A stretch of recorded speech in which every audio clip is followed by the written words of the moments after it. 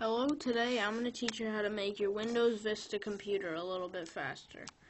So first we're going to have to open up our computer properties. So the easiest way to do this is to right click on your computer.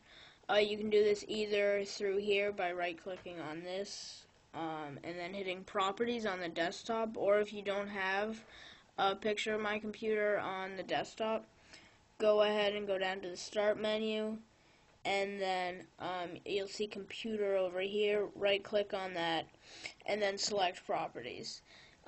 It'll take you to something like this window over here. From here, on the tasks side of this window, hit advanced system settings. It'll give you this permission thing and you'll just hit continue. Then it'll bring up the System Properties window, and for anyone who has seen my video about making Windows XP faster, it's pretty much the same after this as it was on that. So from here, select the Advanced tab if it's not already selected. Then under Performance, select Settings.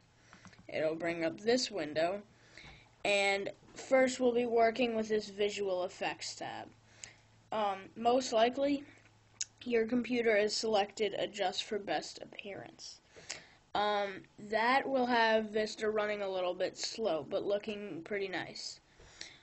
You might think, oh, why don't I just hit let Windows choose what's best for my computer? But with most computers, it'll just end up checking all the boxes anyway.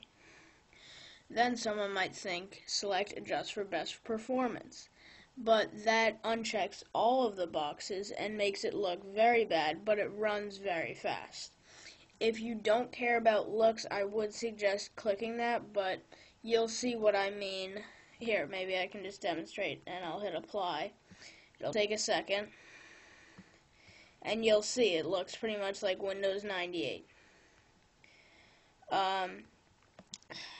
So what I'd suggest doing is selecting Custom, and just selecting a few boxes. The most important one really is use visual styles on windows and buttons. If you hit apply, you'll see it pretty much brings back the Vista feel. Not with everything. You see this box, even when you drag it, it sort of does that. So play around with some of them, read all of them, see which ones you like the best, and then go on from there. Immediately after this, you will see your computer is faster. If you have any way of testing the speed, it should be faster after this. And personally, I think this is the easiest and most simplest, which I guess is the same as easiest, but most significant jump in speed that you can do on a Windows Vista computer if you're having trouble with speed.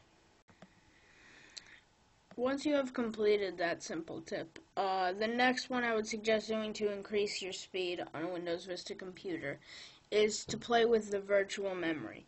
And to play with this, you do pretty much the same as you did before. You right-click on the computer icon, whether it's on the start menu or the desktop, it doesn't matter, as long as you get this box. And if you really can't find it, it's in the Control Panel, System and Maintenance, and then System. But obviously that's a much longer way to get it. From here, select Advanced System and Settings, just like before. It'll give you this little dialog box. Then go under the Advanced tab if you're not already there. Same thing, Performance and Settings. Before we were working on the Visual Effects tab. Now I think we'll be working in the Advanced tab. So what now we'll be doing is the virtual memory, like I said. So go ahead and hit change here. On most Vista computers, this will be checked, and that's going to slow down your computer, but it'll save some disk space. So if disk space isn't really a matter, as in if you have a large hard drive, that's what I mean by disk space, hard drive space, and you want a fast computer, go ahead and uncheck this.